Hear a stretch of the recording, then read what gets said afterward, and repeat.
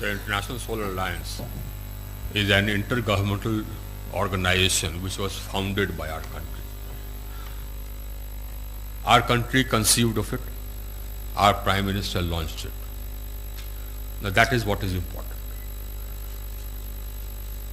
This organization was announced by our Hon'ble Prime Minister on the sidelines of COP21 Paris in 2015.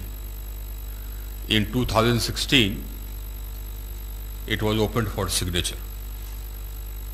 And in less than a year, we had more than enough signatures.